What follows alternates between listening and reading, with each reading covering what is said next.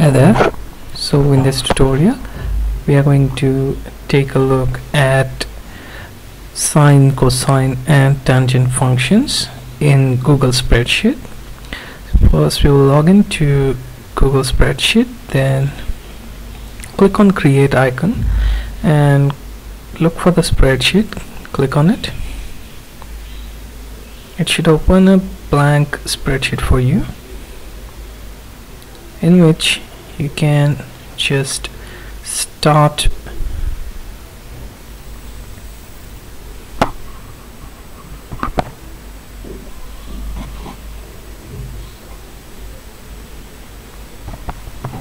okay, so this is my first row and column, to which I'm going to type the angle in degree. We can also type the angle in radian, something like 92. Now if I want to calculate sine of this angle, then what I have to do is I have to select this cell, then type the equal sign. After that, in capitals I'm going to type sine, and inside bracket I'm going to type the column and row number. So basically it should be B1,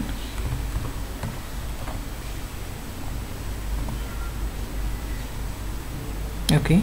Now this gives me the sine of this angle immediately. Now what you can do after that is go for the cosine and type cos and then angle by pointing to column and row. Okay, you can also go for the tangent by simply going for sine B1 by cos B1. Okay, or you can use tan function, which is tan, and then can get the angle from either degrees or in radians. Let's go with the radian for now and check if our previous answer is valid. Okay, so it is valid.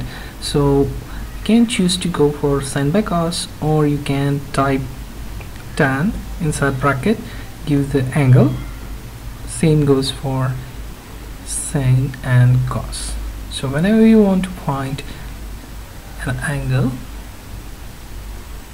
for that, let's say sine or cosine or tangent for the angle, so just use the mathematical functions.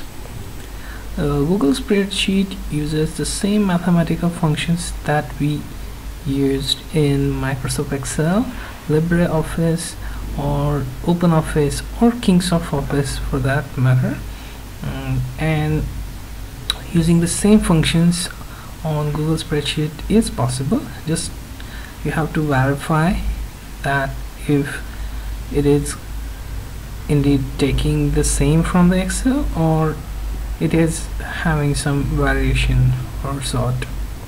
But for most of the mathematical functions work just fine with the Google Spreadsheet. I hope you find this tutorial helpful. If you have any questions or if you have any suggestion, feel free to let me know in the comments, or you can just send me a message if the comments are disabled, as I don't usually check each and every comment because I'm busy with some of the tasks. So I hope you understand, and I will see you in next video. Thank you.